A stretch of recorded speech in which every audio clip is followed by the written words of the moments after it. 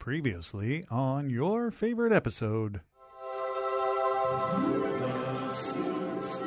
And that's the episode where we learn that Ned Flanders has a unusually large penis. Hello, and welcome to a brand new edition of Your Favorite Episode. I am your host, Jackie, and joining me today is my partner and producer, Mickey. Our guest today is a comedian with possibly the best opening bit of all time. I know him as Mandal, but his parents call him Tevin. And today he's here with us to talk about his favorite episode of television ever. And honestly, I'm super excited about this one. It's season 2, episode 14 of SpongeBob SquarePants, Frankendoodle. Y'all ready to get into it? Let's go. TV rots your brains. That's absurd. TV only softens the brain like a ripe banana. Television. Much of our future depends on the way we use this medium of communication. Are you ready, kids? Aye, aye, Captain! I can't hear you! Aye, aye, Captain! Oh!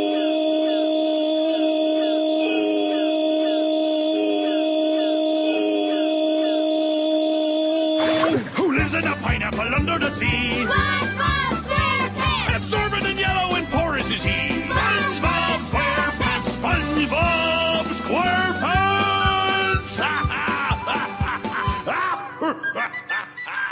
Eventually, your favorite episode will be filmed in front of a live studio audience. But for now, let's talk about good old SpongeBob SquarePants with Atlanta comic Mandal. Thank y'all for having me.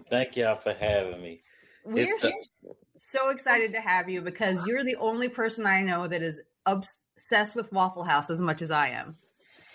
I am. And you know something, too? I'm really excited to be on this specifically because I met y'all at my first festival I ever did. Really? that I didn't was- know that. Yeah. Okay, so that was Orlando Comedy, Orlando Indie Comedy Fest. Yeah. What year were you there? It was the last year. So was that 18 or 17? Was it 18? I think it was 18. I think that's what I did on the graphics. Yeah. Yep. So it was me. That was my first festival. And a lot of comedians who are way more successful than me. First festival. I came back to Atlanta from Los Angeles, but I don't know if y'all remember Allie Macofsky. Yes. Oh, yeah. Yeah. That was her first festival too. We were talking about damn. that. Yeah, that same year. And Ishmael was there. And Janelle James. Yes. Emmy-nominated Janelle James. I opened up for her at that festival. You did Let's Play a Game, a comedy game for Janelle James. Yes, I did. Oh, my God. It was like so many people who was at that Orlando festival who are like doing crazy stuff now. So that just is in my heart. Yeah. That was a good time. That was a good year. And we got to meet so many cool people. We met you. We met Hunter Roberts, who's stayed with us a couple times since the Orlando Indie Comedy Fest. Yeah. And then my brain forgets everybody else that exists on Earth when I have to make a list. So those are the only two people I remember right now. Well, we hung out. Danny and Tyler stayed with us for a little bit. Holly Lene stayed with us for a bit.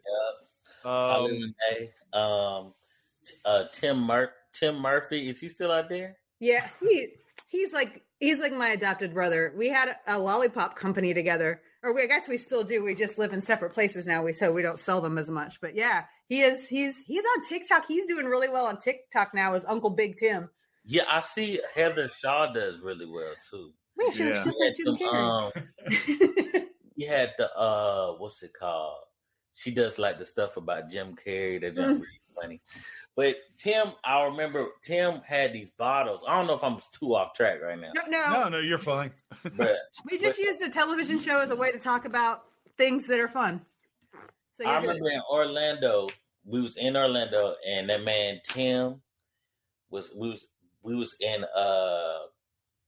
was outside the party, and he had these various axes and knives, and he was doing this thing where he was popping bottles by cutting it, swiping it with an axe.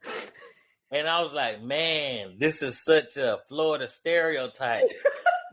Just unnecessarily, like so much can go wrong for such a small task. And I was having such a great time. It was literally on the back of a pickup truck. He lifted up this like sheet, and it was just various weapons. And he was using them to cut open his bottles. And I was like, why? But it was so fun. I was having a great time. It was great. The funny thing is, that's not the only time Tim has done that. Or the 4th or 5th or 6th or 7th even. Man, that was a good time. I was like, man, this is some real, like, this Florida. This is what they say Florida is. Also, I had my first heartbreak at the Orlando Indie Fest. Because when I came down there, I came because I found out the Blue Man Group was there. And that's when I found out that it's multiple blue men. I thought it was one band of dudes painted blue going around the country. But I saw that they had a show at the same time as the Las Vegas one. And I was like, what is happening here? This is a corporation. And that really hurt my feelings, man. I always wanted to be one of the blue men, but it's like I actually could be if I was in the right weight and height range and could play the drums. I think they should let anybody be a blue man. Yeah, it doesn't matter if they all look like the same dude, you know? Right. But it's a great show. Yeah, I got to see it in Boston in early 2000s. I think it was like 2001 or something like that I got to see Blue Man Group. Well, no, yeah, it was right after 9/11. So around the time this show came out. Yeah. Oh, yeah. Oh, wow. Okay. So let's put me into like where you were the first time you saw this episode of television. Like, right. Let me just say it's SpongeBob SquarePants, which is very exciting to me because I watched it obsessively with my child as she was growing up. And it's season 2, episode 14, and we're focusing on the second half, Frankendoodle, the one with Doodle Bob, the terrifying pencil guy. Yeah. So I would have to say, so what year? This year was the year of this was January 2002.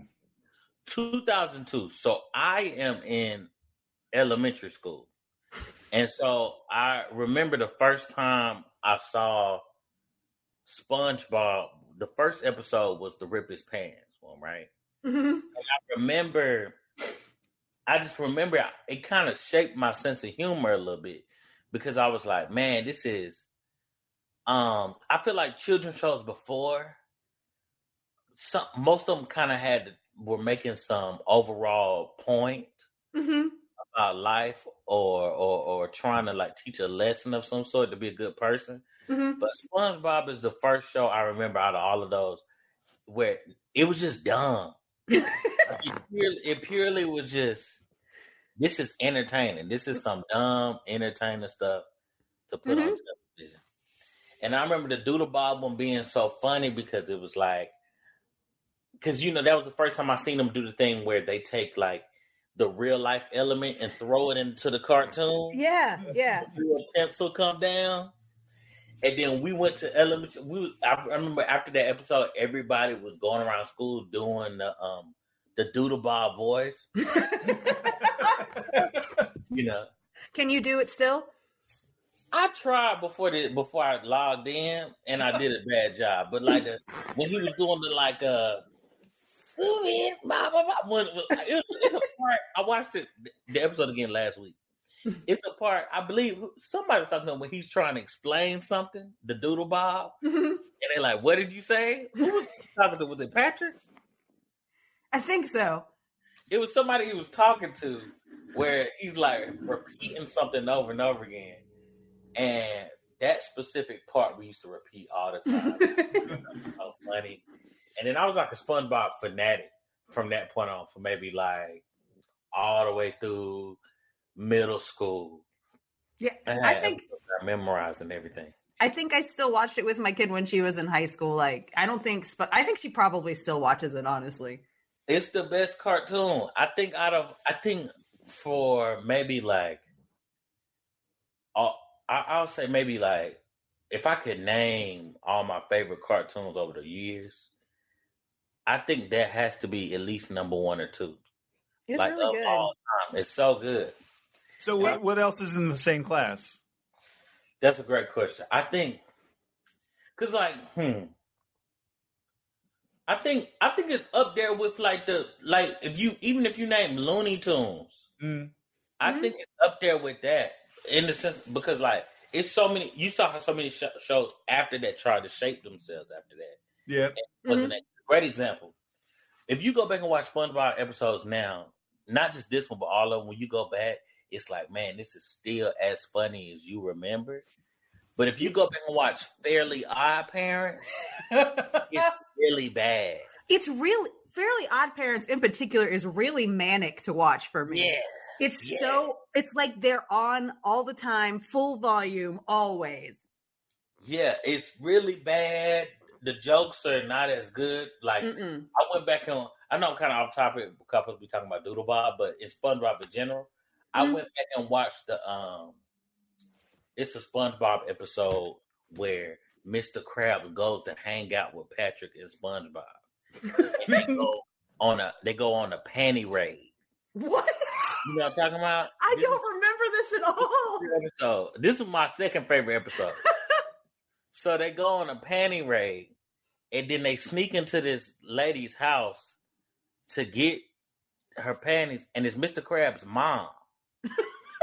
And so they're like, "What is happening?" So then after that, they go to a washer, like why I can't think of this word. They go to a cleaner's place. They go to and then they dry cleaner. No, not a dry cleaner. Why I can't? This is a simple word. My brain does that all the time. A place with washers and dryers in it. Oh, laundromat. Laundromat. Why I couldn't get that out? But they go to the laundromat and they doing spin cycles, and Patrick and SpongeBob are like acting like they tripping on LSD. Where they're like, "Ooh, the colors! This is wild! This is crazy, man!" And then Mr. Krabs is like, "That's it, y'all are lame." And then they start crying, and it's like that. Those jokes I saw as a kid and I thought was funny, but then as an adult I watch again, then it's like now it's even funnier because I have better context of what they was attempting to do. You get what I'm saying? And so that's what I feel like that's what makes that show so good. I think what makes a good cartoon is something that's entertaining to children, but also to the parents as well. Yeah. That was one of. I liked watching SpongeBob with my kid because it was never grating on me or it never got like annoying. It was always entertaining and enjoyable to watch. Yeah. For people who have like zero idea what SpongeBob even is, could you explain a little bit about the show, like the idea of it, like the main characters? Yeah. So the SpongeBob is a sponge. And so essentially what it is, it's a dude who's a single dude with a cat, but it's a snail. And he works at a fast food restaurant for a greedy boss, and his best friend is really, really dumb. And his other new neighbor is this squirrel who's a scientist from out of town. And then his other neighbor is this dude named Squidward who doesn't really like him, but he doesn't know it yet because he's socially inept. What he pretty much do is really about somebody who just enjoys their life. Very simple. He doesn't have, like, it's one of the few characters that doesn't have like a ambitious goal. Like, he really just like going to work and having a fun time with his friends. Yeah. All the other characters are the ones with the goals. You know, like Mr. Plankton wants to take over the world. He want to take over the world. Mr. Krabs want the money. Squidward want to be an artist. And he is just really just kind of enjoying whatever adventures come along with his world. And it's really interesting because the dude who created the show, he was like a marine biologist. Yeah, like I read that he created these characters like way, way, way long time ago in a book that he wrote. Yeah, he was a marine biologist, and it's very interesting because you see how all his specific knowledge about this one thing created this big old thing. Like, I don't think that dude can make a different cartoon. Oh no. You get what I'm saying? Like, Yeah. it's just like little stuff. Like, I remember one time I tried to write a spec script for SpongeBob, and I realized I don't have enough ocean knowledge. Yeah. Because a lot of the jokes, like, I didn't like what plankton. I just don't offhand have an idea of plankton. Yeah. And things, stuff like, you know what I mean?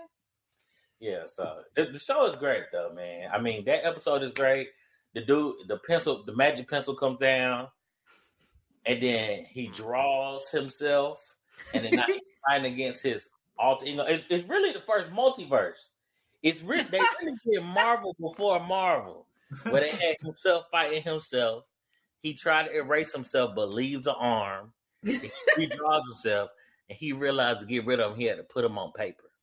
Like, that is great. Like, whoever wrote that is obviously why they wrote one of the greatest shows of all time, you know? Yeah, I mean, like, it's a really layered finale to the episode, I think, the way that they came up with how to end it. And Mickey, wasn't there something interesting about the rock, paper, scissors at the beginning? Yeah, like, SpongeBob is a silly, silly cartoon, but when you really dig in deep, there are really well-crafted aspects of storytelling. Like at the beginning of the episode, we see, we open up on SpongeBob and Patrick playing rock, paper, scissors in the bubbles, and Patrick always chooses paper. And Squidward points out, he's like, well, why do you always choose paper? And paper ends up being what wins at the end of the show. Right. Yeah. Yeah. I didn't even connect that dot when I watched it, but that is real. Yeah. They were rock, paper, scissors, he kept picking paper, and then paper is what won. I mean, bro, it's phenomenal. It's interesting because I chose the Doodle Bob episode because that was a episode I fell in love with, but I just think about so many of the episodes of that show where you like, man, like the one when the health inspector come through and they had that really nasty burger. I like some of the repeated bits in SpongeBob, like the fact that he struggles so hard to get his driver's license. Yes, I love that. I love the my leg dude. Oh yes. Like he just fucking randomly shows up. Off screen. And honestly, I think SpongeBob has some of the best fictional land music, like the Goofy Goober song. Oh, for sure. The Goofy Goober, the Ripped His Pants, Sweet Victory, the fun song. I forgot about that one. You and me. That song is great. The weirdest thing, now that I'm thinking about when y'all mentioned the SpongeBob, the weirdest thing I think about now is that a lot of, I feel like people my age specifically, like maybe like but I don't know, I guess millennials, SpongeBob is a part of our culture and ecosystem. Mm-hmm. Like on Twitter, people can put memes of just screenshots of SpongeBob, and it don't even need the words, and people get the reference. You get what I'm saying? When I was researching this episode, because I am a dork and I do like all kinds of research because I'm interested in things. I found this phenomenon on Reddit that I have found no explanation for. So this episode in particular, if you go into certain rappers subreddits, there are instances where people will just throw this episode as a post, and then there's like, is there some kind of significance to this episode in the rap community that I don't know about? Because I don't understand this phenomenon. I don't know that reference. I don't know. I'm gonna look that up. I don't know. It was the weirdest thing that I noticed researching this, because I would just search Frankendoodle Reddit and it just came up in all of these rap communities. I'm like, what is happening? I do not understand. It's probably some joke somebody made. Yeah, that's what I'm thinking. Yeah, but I don't know the reference. I'm pretty sure it may have something to do. Usually, when it's something like that, it happened like some battle rapper said something real cool that involved that, and then now people reference that. The ones I can think of are like, for instance, there's this picture of, it's a small picture in the episode. It doesn't matter that much. But it's an episode, it's Mr. Krabs in like a whirlwind. Mm-hmm. Like it's right when the camera's about to start spinning. That's a huge meme on Twitter. Whenever somebody's like confused or like whenever they're showing somebody like in a position where maybe they're about to get beat up or something, post that meme and then it just blow up, man. It just blow up. That junk is it's great, man. It's a great television program. I love that episode. I feel like now that I'm thinking about it, bro, I feel like it's other episodes I could have picked too. Asking other people to answer this question is really mean because I don't think I could answer it. Like, great example, an episode that has had an impact on my adult life is when Squidward moved to that gated community. Did you ever see that episode? No, I didn't. It was an episode where he finally got into this gated community with other squids. And so he would do these dance classes and the whole episode was about him trying to get into it. Mm-hmm. But once he get into it, he's doing everything. He getting canned bread. For some reason, he liked canned bread. He was like getting canned bread. He kept going to tango classes. He went to clarinet class. And they show him over time doing this over and over and over again. And then eventually he loses his mind and goes back to the house he was in. And it was this weird thing where all he wanted was to have peace and quiet and be normal with other people like him. And then he kind of learned like, oh, I actually enjoy the chaos of the world, instead of the monotony of the things that I thought I wanted. Yeah. And I think about that now where it's like, working corporate jobs or whatever. And then I started doing stand-up. And, at first it's like, dang, I'm not making as much money or whatever. But then it's like, I enjoy this. I enjoy the non-monotony of whatever my life is, Near the beginning, well, I guess midway through the quarantine part of the pandemic, I made the decision to quit my job that I'd been at for 6 years and go freelance. And there is zero way I could go back to working in a corporate job. Zero. There's no way. Like now that one of the journeys that I went on was like valuing myself and my time and stuff. And now that I do that, nobody else is going to value it as much as I will. So why would I want to work for anybody else?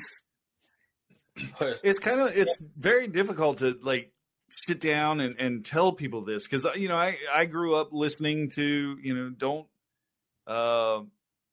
watching all the movies of people that gave themselves to a company, and then at the end the company was like, well, see ya. And I went through that during the pandemic, after almost 20 years with a company. They were like, well, see ya. And so it was, I don't know what everyone else went through for the pandemic, but for us, it was all those lessons that we learned, basically, that we kind of stacked up. We'll get to those lessons in a bit. Like during the pandemic, all of them came home, and it was like, oh, now that's what my parents were talking about. That's what the cartoons were talking about. That's what all those movies and television shows that I watched growing up were talking about. It's like you have to enjoy your life, work to live, don't live to work, basically.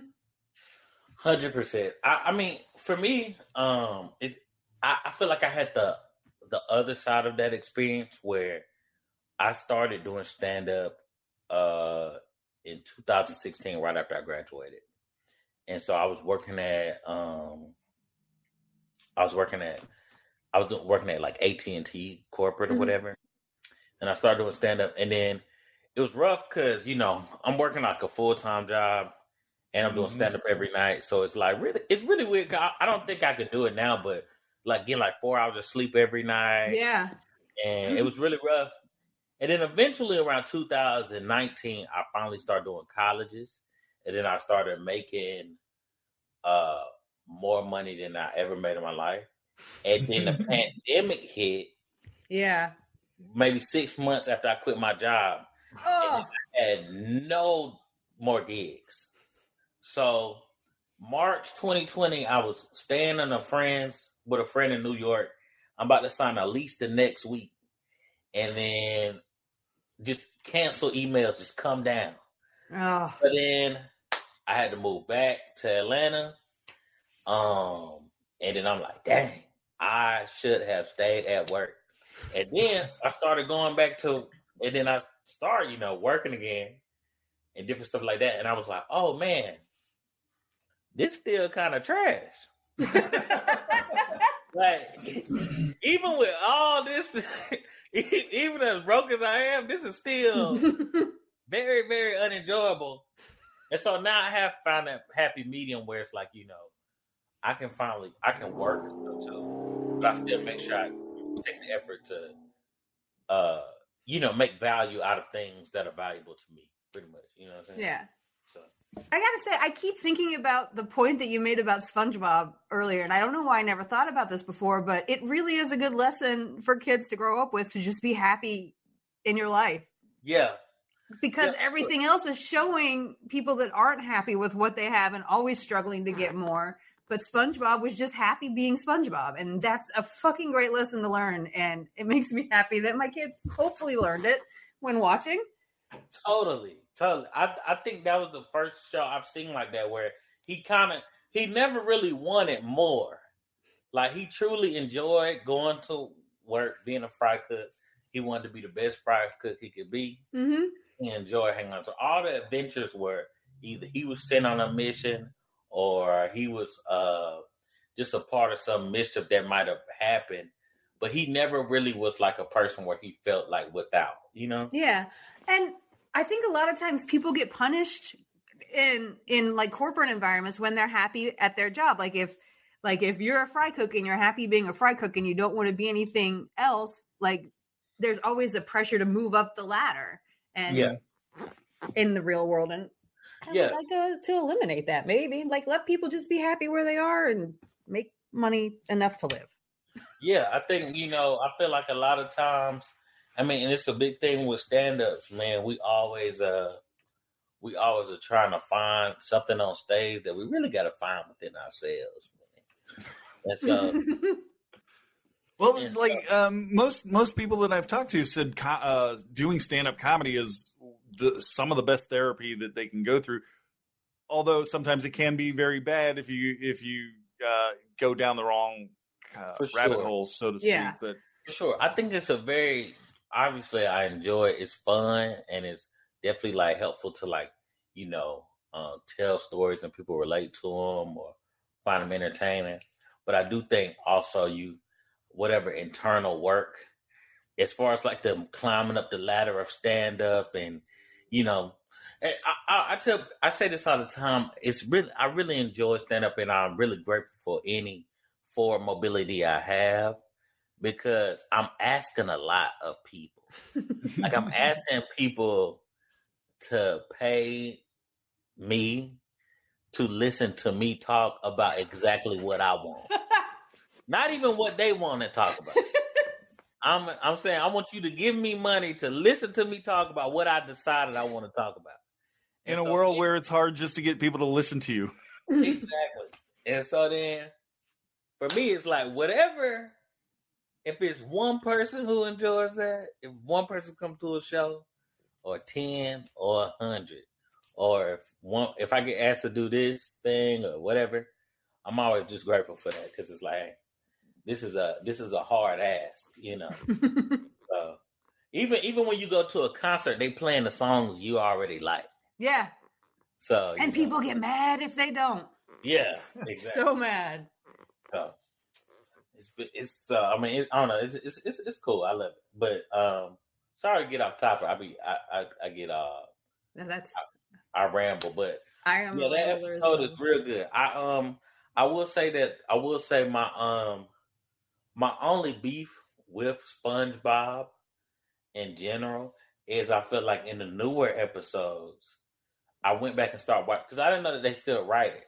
Mm-hmm. So like maybe like the last couple seasons, it seems like they got it to the point where SpongeBob and Patrick are like incoherently dumb now. Oh, really? When it wasn't like that before. No. Like I feel like Patrick was kind of dumb, and SpongeBob was a little naive. Mm-hmm. But now they're both like just unbelievably like unrealistically dumb, Mm-hmm. and it kind of ruins the nuance of what I remember the show being. Yeah, I think we did 2 episodes back to back on Simpsons, and both episodes that were chosen were from season 8, which was by most accounts the peak of the Simpsons, and everything since then has been a downward slide. But it's kind of like the photocopy of a photocopy, because SpongeBob is in 22 years now. So the kids, or I don't want to use the word kids as a demeaning term, but the people that are old enough now to be writers on the show are people that grew up watching it. Yeah. And so it's like they still have that childhood memory of SpongeBob, who was this silly, goofy thing. And so they're interpreting, like in the early seasons, they're still creating and learning and asking the questions of what would SpongeBob do in this situation? We don't know.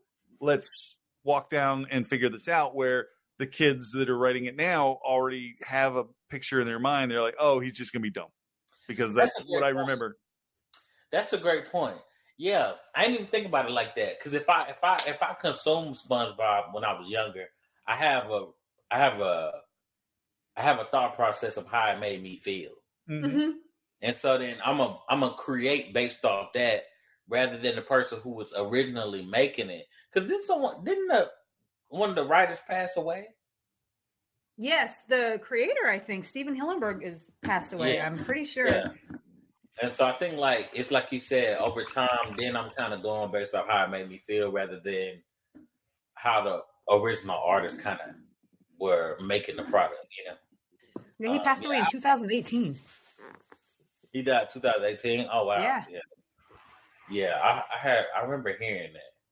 Yeah, that show, but that show for me and for most people my age is the best cartoon. I don't think anybody will tell you, unless only ones that people tell you above that is if they like an anime person.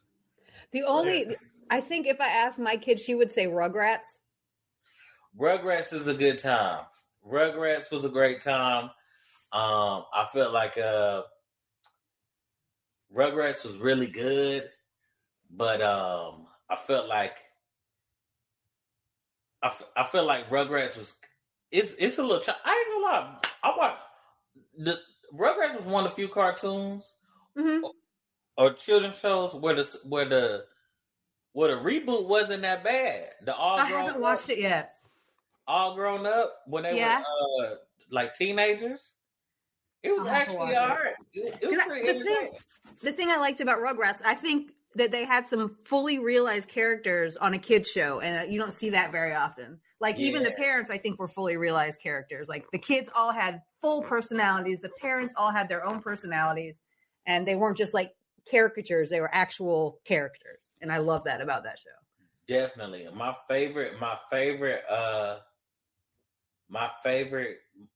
movie experience, one of my favorite movie experiences, is when we saw the Rugrats movie as a kid. I took my kid to see that. She's, I think, 2 years younger than you, so you guys are like the same generation. So that's why I keep referencing her. I saw that. The Rugrats movie was fantastic. Mm-hmm. I think they went to Paris. Yep, Rugrats go to Paris. Yeah, and Chucky's dad had got the girlfriend. Mm-hmm. And added her daughter to the cast after that. Susie, right? Susie, I think that was her name. Yeah, because he met some lady in Paris, and then when the episode after that, they had the new daughter that was involved in the cast. Yep, I remember that. That was a good movie. Rugrats is great. I think it's a lot of good ones, man. But I think that's definitely, it's so many funny moments. Like when you could go up to anybody my age and say, is mayonnaise an instrument? And that's exactly what you're talking about. I know what I'm talking. Did y'all see the episode? I don't think so.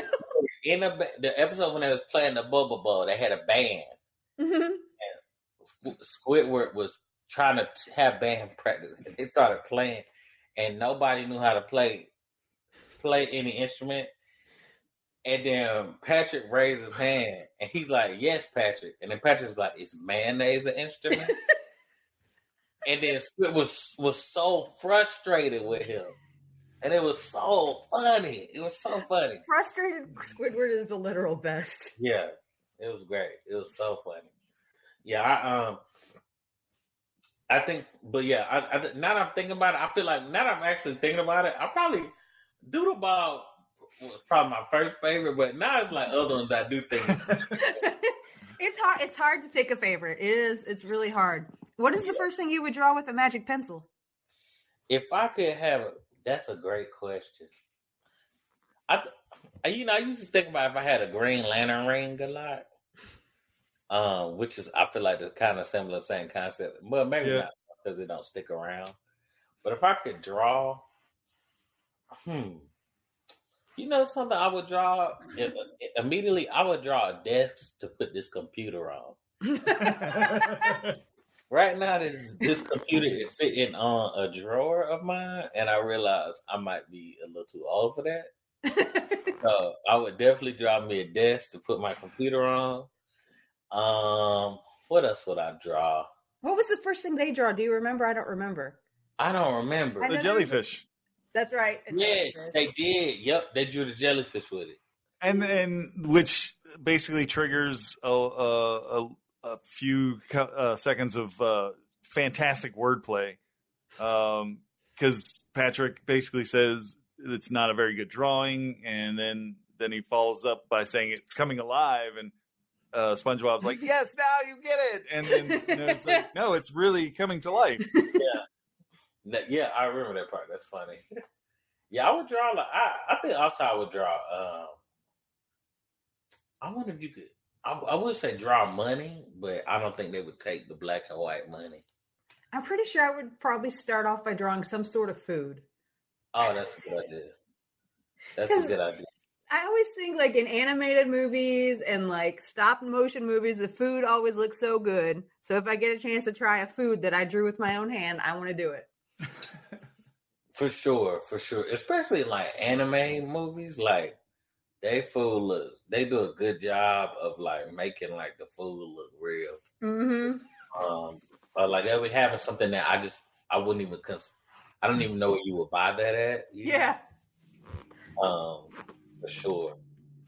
What would you draw, Mickey? I don't know. I don't know if I'd go for practical or try to cash out. I mean, I would probably like if I had an immediate need, I would go with that. But I would try the cash thing because eventually someone's going to take the pencil away or the pencil's going to break. So you got to kind of maximize the use. All right, I got a question. How much you think that pencil is worth? Oh, that's a good question. Underwater, probably a lot, but above water, like 10 cents. But I'm saying, let's say if the pencil can do what it does underwater in real life. Oh, like put it in a real life situation, not outside the confines of the show. You could draw stuff and it comes, let's say if you draw and it's like a 3D printer. There is something like that exists already. Really? Yeah, my friend Tanisha has it. I forget what it's called. I don't think it worked that great though. Yeah, it was like a 3D doodler or something like that, where you could draw like basically it was just a pen that leaks out plastic, melted plastic, so you just kind of stretch it up. But I think it would be you couldn't calculate the value of it if you were able to use it right. And like again, the money, if you could draw money on the ground and then pick it up and pay for your dinner, I mean, it's endless. The value of it is endless. Yeah. Yeah. Because I'm thinking like, let's say if you could draw objects, but it's not a thing that comes to life. Like it's like if I draw, it's like a 3D printer, but you can draw with your hands. Mm-hmm. Okay. I've never seen before. But like if you, like let's say if you wanted to draw, I don't know, some shower curtains, instead of buying something, you could just do it. Oh yeah, That's so cool. without that, you have no need to go get money. So then that frees up all your time to focus on your own endeavors or creative aspirations. Well, This is sounding all very Black Mirror-esque now, but there's going to be a time where that's going to be real because we're just going to live in a virtual world where we can just draw stuff with a virtual pencil and it won't matter what our bodies are doing. It's like the Star Trek replicator. I don't Star Trek. Or the Orville. They have the food replicator. Something I think about so much is the movie WALL-E guessed it. WALL-E? Yes. At the end of WALL-E, the whole concept is the computer's gonna take over and we're gonna be sitting on the couches. Mm-hmm. That's exactly what I be doing. I be sitting on the couch ordering Uber Eats, sitting on the couch, watching TV on the computer on my phone, and it's like, hey, man, screens. That was right.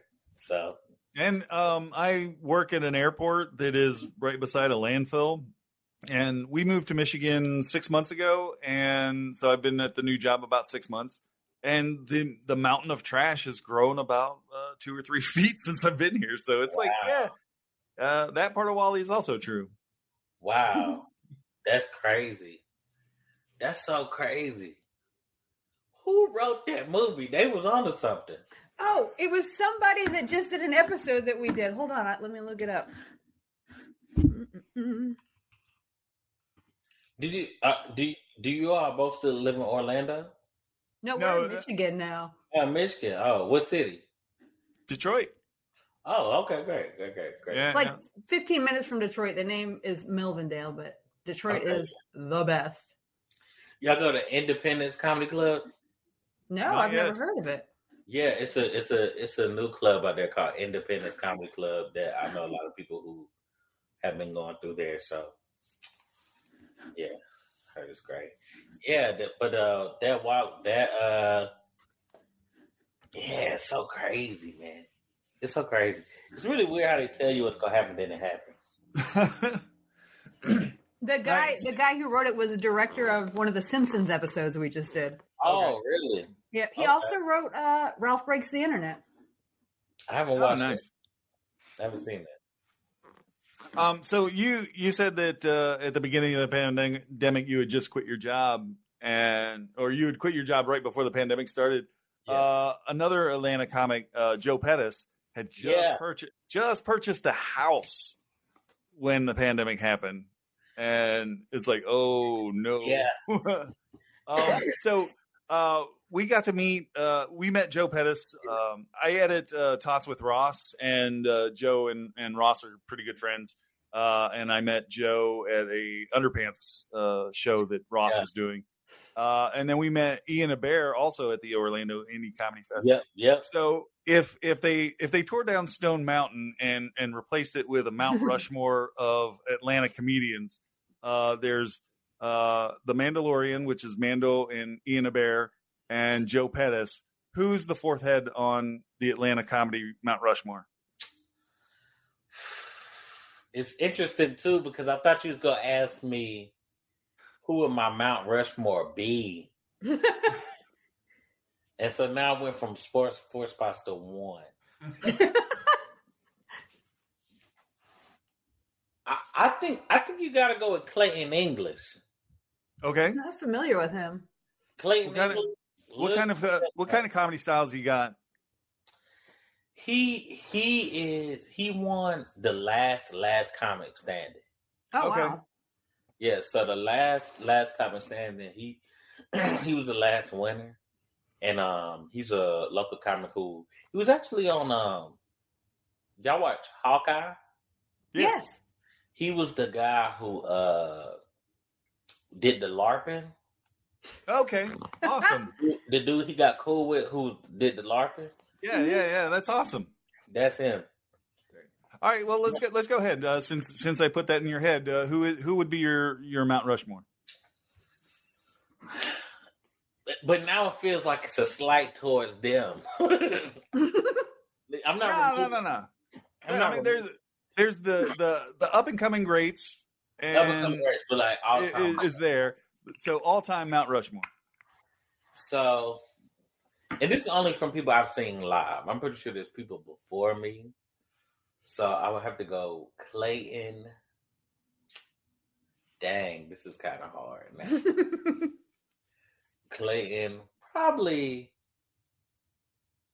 Who else is people who Bruce. Bruce is from Atlanta? Yeah, Bruce. I didn't know that. Before I started getting into comedy, he was one of my favorite. Like, I love Bruce. Period. End of story. I had no idea he was from Atlanta. That makes so much sense now. Yeah, Bruce is from there. Earthquake is from DC, but he used to own a club in Atlanta for a long time. Also love him. Earthquake. Have you seen his episode of Always Sunny in Philadelphia? You know something? I don't remember it, but I've seen every episode of Always Sunny in Philadelphia 3 times. What episode was it? It's The Gang Breaks D. It's probably I think Always Sunny might be my favorite comedy show, and that's definitely in my top 5. I'm sorry? Was the one she was on crack? No, the one where she's touring stand up, and they fake her being on a late night show, and Earthquake is like she's opening for Earthquake at one point. Yeah, I do remember that. Hey, I didn't even think about that. That is him. You know, it's interesting about Always Sunny is the best show I've ever seen.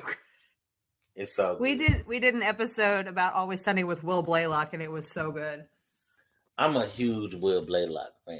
He's so funny. I'm like an uncomfortable amount.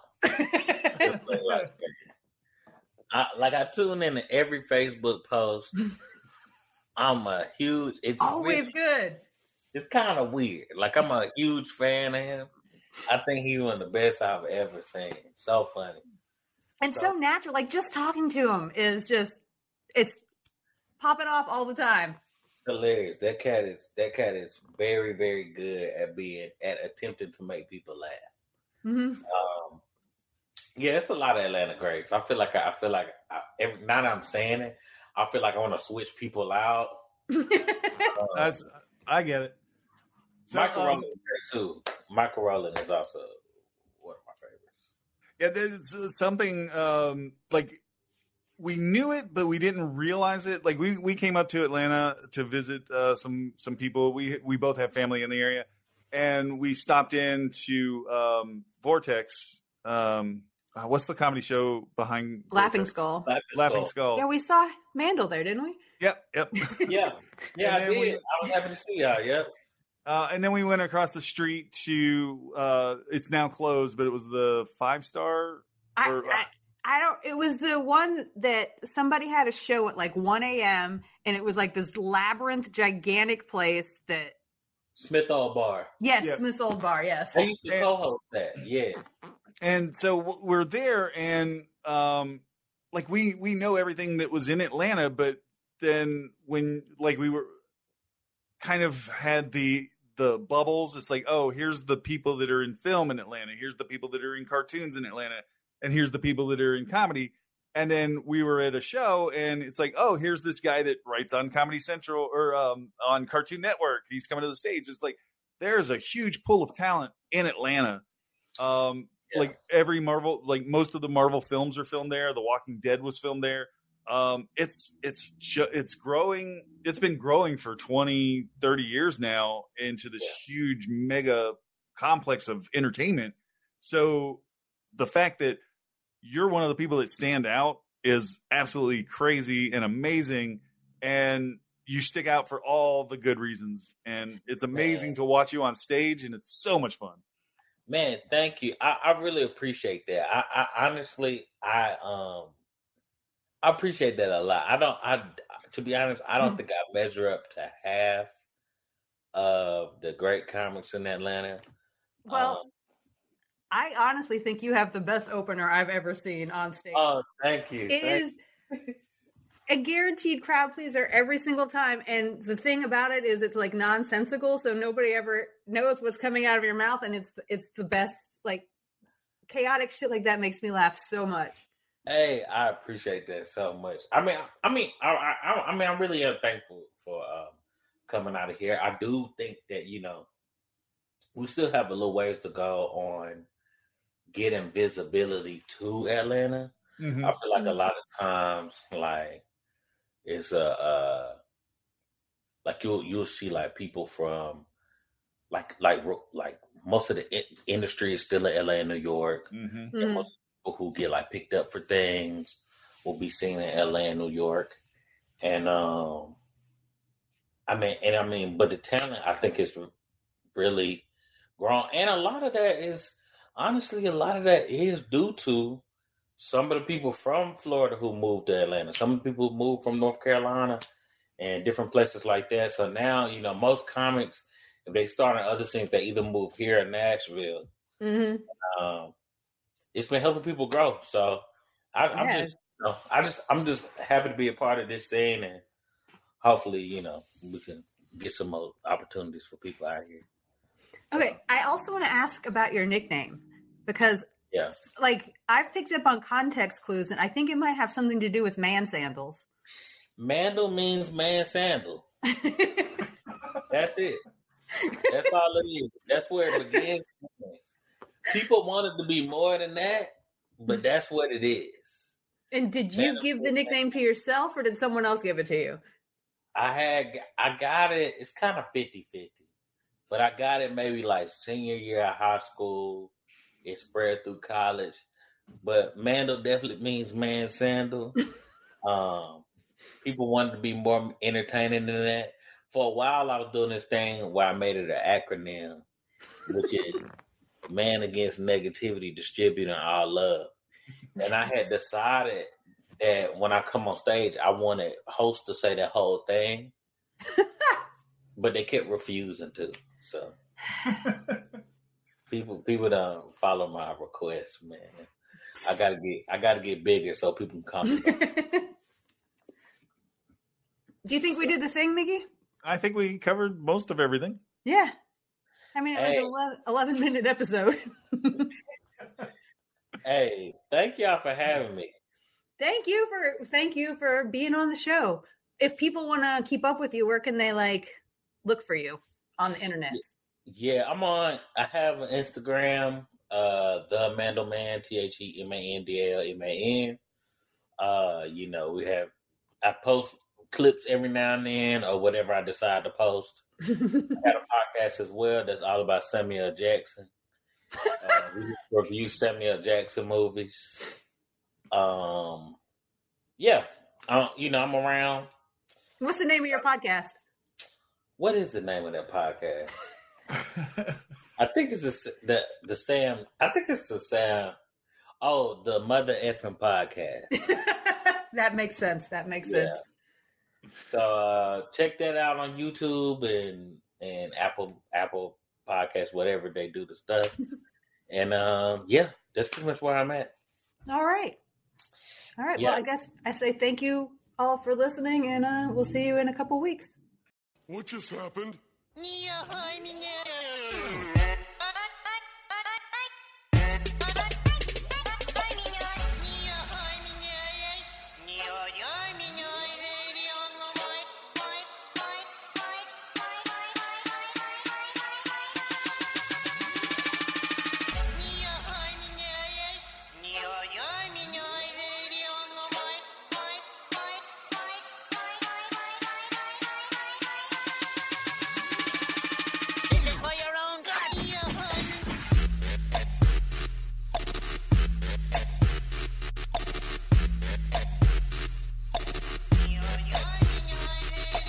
Happened.